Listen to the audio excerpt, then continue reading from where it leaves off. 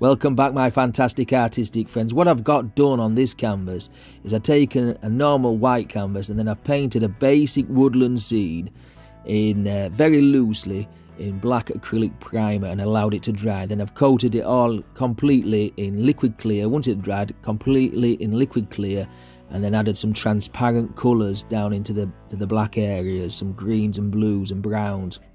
In the sky, we're just hitting that now with some Indian yellow. What I want is a deep in the woods sort of feel to this painting, so we're just going to hit it with some Indian yellow. Now, Indian yellow is a very transparent yellow, so we can paint right over this black that we've got on there, and you won't distort it, it won't cover it. But what is an opaque colour is titanium white. So I'm just on a 1-inch brush, I'm just adding some white paint to that, and I'm going in one direction and I'm pulling the rays. I want it to look like rays of sunlight that are shining through the forest. This is going to be a deep in the woods sort of a painting, so we want some rays of sunshine that are just breaking the canopy and coming through. So that's what we're doing, and then we'll take a dry brush and we'll just gently merge them together. Just like so, very, very gently, all in the same direction. We don't want to blend them out, we don't want to distort them as such, we just want to tickle them away a little bit. Then up in the rest of the sky here, we'll just put a little bit of yellow ochre, brown, a touch of blue. It doesn't matter if it turns a little bit green, because remember, this is deep in the woods. And we might have a little stream or a path or something like that. That's what we'll do. So to create the effects that I've done, I've taken a synthetic sponge, and that's the primer, and I've just dabbed it on the canvas, and then I've just painted some basic tree shapes. I go walking into the woods a lot, and I take photographs of trees and things, and I think it's it's fantastic, and this is a scene that is very close to where I live. A little nature reserve quite close to where I live, with a little stream running through it. On a rounded brush, I've taken some greens, just very lightly, putting in some indications of some little foliage areas right back here. Now, as I'm doing that, I just want to remind you guys, if you're not subscribed to the channel, please subscribe, and if you are subscribed, thank you for coming back. It really does make my day. And if you could like the video, if it's your cup of tea, that would be perfect. And if you could leave me a comment on how we've done, that's even better. Or even send me a photograph of what you would like painting. Or even if you attempt this painting, or any of the paintings, send me a photograph. The link's in the description to the social media. Brilliant stuff. Right, so with that out of the way, this is a small round. Well, I say small. It's probably about 3/4 of an inch in diameter, and I've used this for a long period of time. This kind of brush, and it's perfect for putting all kinds of foliage in. And we'll just put some background material in. We're going to have some big trees, so on top of the primed parts of the canvas, we're just adding in some Van Dyke Brown, maybe a touch of burnt sienna every now and again, but just basically a dark brown colour, maybe a touch of black as well. We're going to come back in here and put some highlights and shadows on there at some point with a knife, and some other colours. At some point in the video as well, I'm going to show you some absolutely fantastic work that has been sent to me by some of my young artistic friends, and it is absolutely mind-blowing. So stick around for that. I'm sure you'll love it. Okay, so all we're doing is just thinking about individual little shrubs and bushes and trees and things that live down here on the forest floor. Just working in one at a time. We can vary the flavour of the paint, the flavour of the trees. Just do it like that. That's great stuff. How did you find last week's video? Did you enjoy that? Did you enjoy the lightning?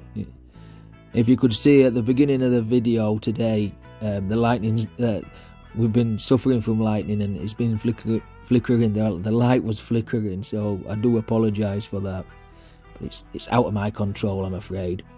Right, with straight titanium white, we'll pull straight down, and we're going to create a nice little stream that's running straight through this little wooded area. And because there's a little bit of transparent blue on the canvas, it'll pick it up, and we'll create a nice, lovely little watery effect. Gently go across that white, and it creates the the illusion of reflections. It really does. And then on this bank, we'll just come in here and we'll just tap in some Sap Green, a little bit of yellow ochre, Indian Yellow, Cadmium Yellow, just to put some grasses around the bank here, and some on this side. We've got to keep this side happy as well, haven't we? There we go. There we go. All the way around. And then a little bit of a watery line. This is just thin white paint. It's like liquid white, right on the edge of the knife. All the way across, just like so. That's how we do it. Now you may realise that I've speeded it up in places. If you haven't clicked on already, I do speed it up on some videos just for ease of viewing, really. Just for ease of viewing. I know not many people have got the time to sit down and watch a full hour of me paint, but I do appreciate every single one that watches these videos. Right, so we're just pulling in a little bit of dark colour. We're going to create a little bank down here. So we'll just add a little bit of dark colour, and we need the dark for the light to show. So we can come back in here now with a little bit of light. This is just a light brown mix. Very gently put a little bit of highlight on that bank. There we go. Starting to come alive already, this painting, isn't it? It certainly is. It certainly is.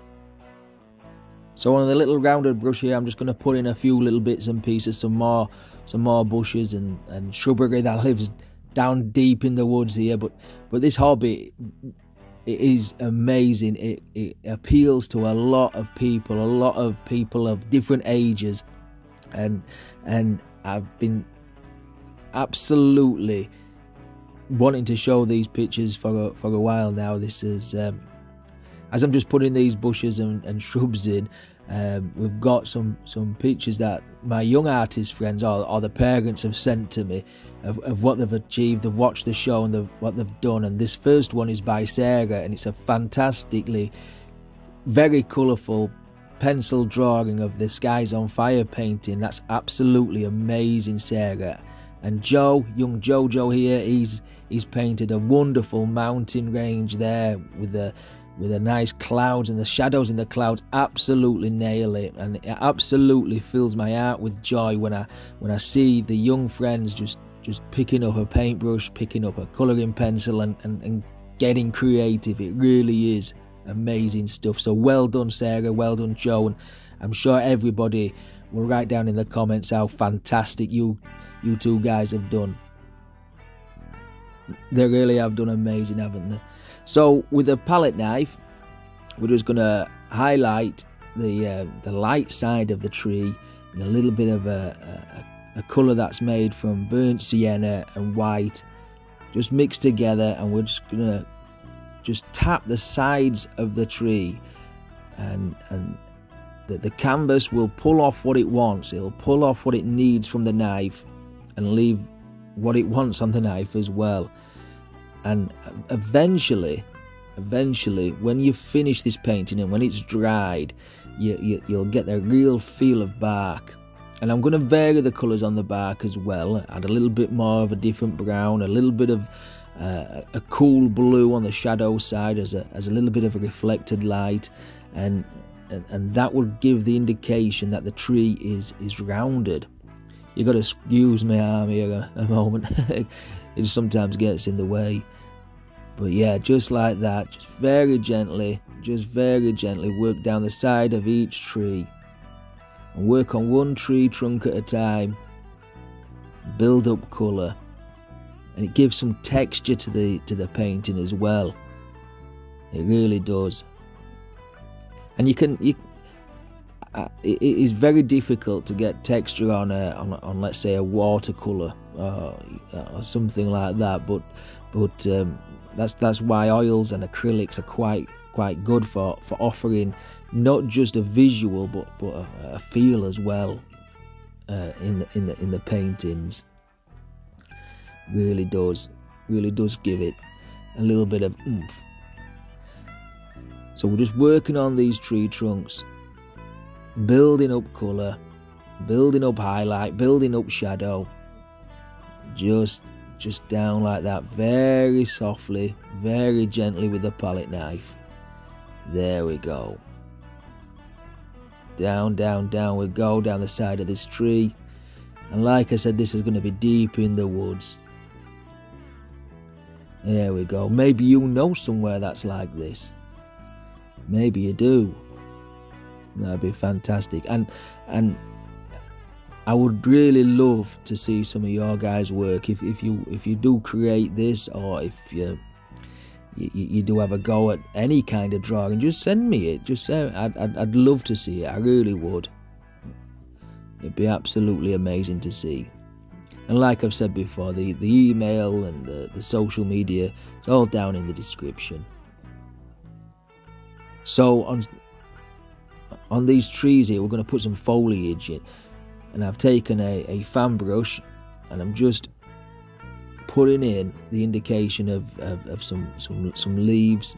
This is made by Sap Green, and I'm just coating over that darker colour, that primed colour that we had previously on the canvas.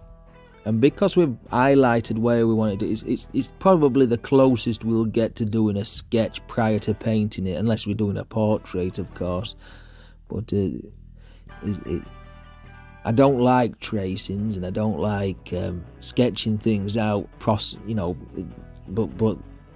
priming the canvas first like that, it's as close as we're gonna get. Now, obviously needs a little bit of highlight. So a little bit of highlight on some of this foliage up here in the trees. That's great stuff. And remember where his light source is coming from. Remember where that light source is coming from. And we can use the brush. This is like a filbert brush. It is rounded in on the tip. And we can turn it to one side or the other, depending on what kind of shape we're having to try and achieve. We vary the colours, we vary the shapes. There'll be all sorts of ferns, and well, there is. I walk down this route many times, and there's all sorts of ferns, and there's all sorts of grasses and little things, brambles living in the undergrowth. The foxes have got to have a place to hide, and the rabbits have got to have a place to hide. And they certainly have. There we go. So we just add some more on this side as well. And pulling that down into the water as well. Pulling a little bit of that greenery down into the water, and that'll give some greenness to the water. Now I'm changing my mind mid-flow here. If memory serves me right, and I'm thinking back to the nature reserve I've recently walked down, there's a little stream. This little stream, it suddenly has a little bit of a waterfall. Not a big one, it's the River Went, and it's not far from where I live, but it has a little stream that runs through the woods, and there's occasionally a little bit of a waterfall every now and again, only a tiny little ripple of a waterfall. So I think we'll use some artistic license, and we'll do that. We'll plan out where it wants to be, around about here, I think, on the canvas. We'll come back and do that. Now you may notice that I haven't covered every single tree up in the background. I'm letting that black primer shine through the thin colours, the transparent colours, and that will give the indication in this painting of some real depth and distance. Yeah, it will do it. We'll let the primed canvas work for us. Really is a sneaky little technique, but it works really well. It really does. And like I've said before, I don't do tracings or anything like that, because I like to change my mind mid-flow, but planning out your canvas like I have done is as close as I'm going to ever get to tracing.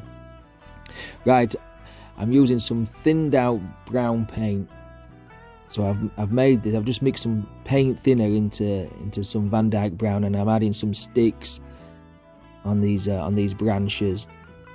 Now, usually on evergreen trees, the light doesn't really get through to the under branches of the trees, so they shed the leaves, and then you just ended up with a bare arm of a tree sticking out here and there, and it also adds some reality to the painting as well.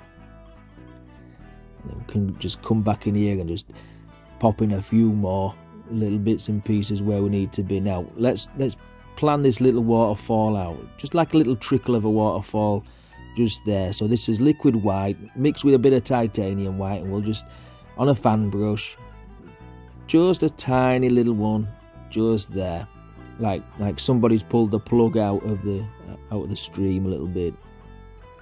Now sometimes this little waterfall is not there, if I think on it. Just depends on how much water, you know, it's been raining lately, but just depends on how much water has been there and how thirsty the trees are. Boy, some of these trees can get quite thirsty. So there we have it, just there, just like that. The artistic license is a great thing. Of course, we'll need a few stones just to hold this waterfall in, or it'll leak everywhere and get all over the kitchen floor, and we don't want that. So a little bit of a stone here, and we'll highlight that roughly in the same way as we highlighted the tree trunks. So if you try this one, or your children try this one, please send me a photograph of it. It'll be fantastic to hear from you, and it'd be amazing. It really would. And thanks for watching, and I do appreciate it. I really do. Again, leave me a like, leave me a comment, hit the bell notification, and subscribe if you haven't done so already. That'd be perfect. But until next time, my fantastic friends, stay safe, happy days. I'll see you all later.